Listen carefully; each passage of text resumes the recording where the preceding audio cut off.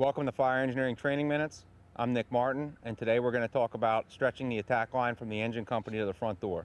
In this scenario, we can generally have three different kinds of situations. We can either have too much hose, too little hose, or just the right amount of hose.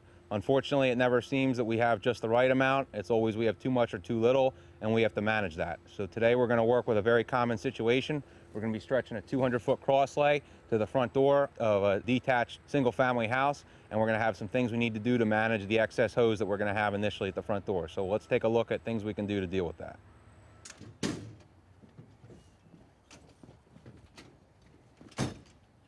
So as our hose team comes off here, I want to just point out a couple things as our nozzle firefighter begins to take the load. If you take a look at the grip he's got on the line here, he's got a firm grip with one hand just behind the coupling and another hand on top. He's going to get a real tight sandwich on that line. The idea with a lot of these pre-connected hose loads that we use is to move a bulk of hose efficiently in one movement. So if we don't get a good grip like this, we can end up losing hose here, which means more hose we have to manually drag around the obstacle. So he's going to go ahead and bring that out onto his shoulder.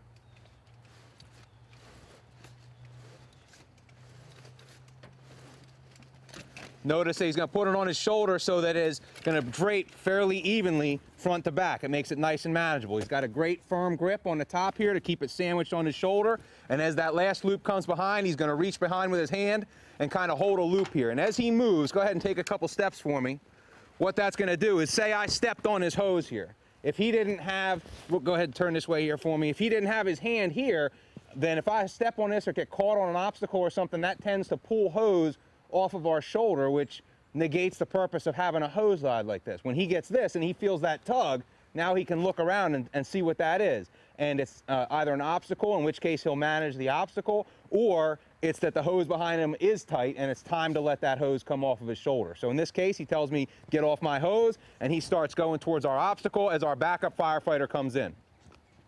So as our backup firefighter comes in, what he could do here, what a lot of people would do, is just throw this hose to the ground. It's inefficient. They're going to have to manually manage all 100 feet of that around a series of obstacles. So since we have a good crew here of 4 people, what he can do is go ahead and grab the loops starting just above the ear, and he can actually take them in his hand and take them with him as the crew starts to go. As our crew starts to go towards the obstacle, our driver is going to come in and make sure that the bed is clear.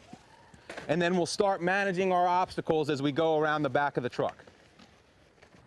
Okay, so our guys have come off the rig. Now we're coming to the door. In this scenario, we're going to need water at the door. So our nozzle firefighter is going to get over here. Now I want to show you a couple things. What he's going to look to do, he's got 100 feet of hose on his shoulder. We got to control this right, or we're going to have a mess at the front door that's going to cause big problems when we go into the house. So as he places the line down here on the porch, what he's going to look to do, he's going to look to control this outside loop of hose and the nozzle simultaneously, and we'll see why in just a second. So he's going to go ahead and place it down kind of nicely, right?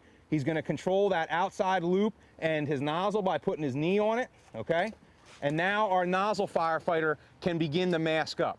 So while our nozzle firefighter begins to mask up, our officer is going to come over and he's going to grab this coupling here in the middle of the 100-foot. Now, since he's got the outside loop and the nozzle controlled, when the officer takes that coupling back, we'll see, go ahead, that's going to go ahead and give us a real nice, about 50-foot flaked out S right in line with our obstacle, okay?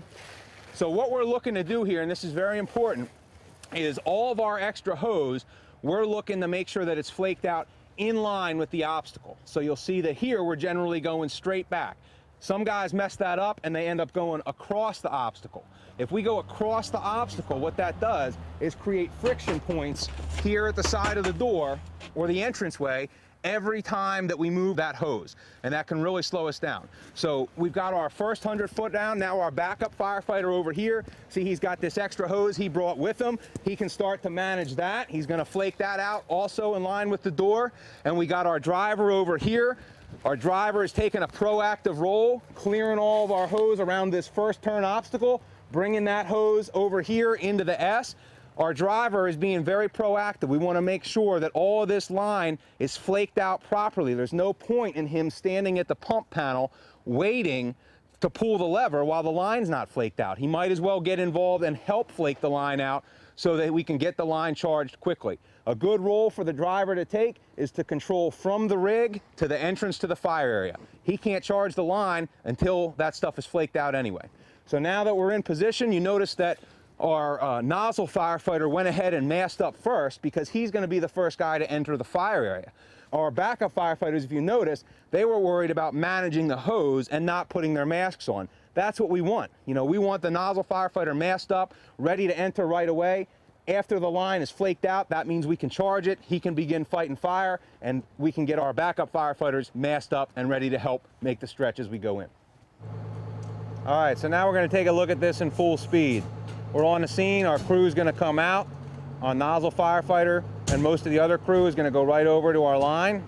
He's going to bring it out, controlling it on his shoulder like we talked about. Our backup guy is right in position so that as our nozzle comes off the bed, he's ready to take the backup load.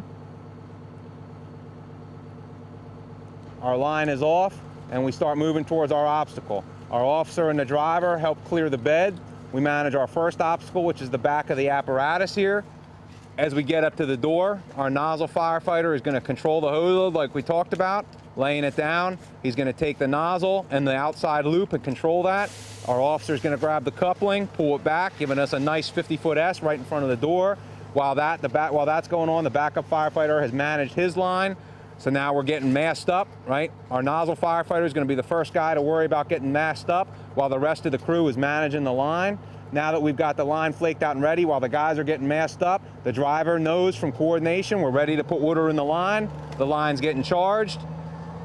The guys have the pipe controlled under the knee, so as the water comes in, he doesn't lose it. As the line gets charged, the crew is going to space out to manage any additional kinks that might come up as the line goes from uncharged to charged. We get water in the pipe. We're ready to bleed it. And now we're ready to make entry.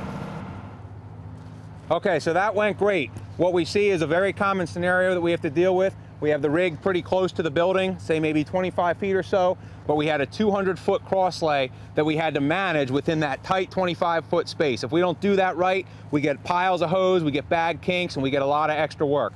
But with a little pre-planning and coordination, we have all that hose flaked out in an actionable area and in a manner that it's flaked right in line with our obstacles. So as they go through the door and go to our fire area, we're not going to encounter extra kinks, we're not going to encounter extra friction points. So it was a great job by the crew. Thank you for watching Fire Engineering Training Minutes. I'm Nick Martin.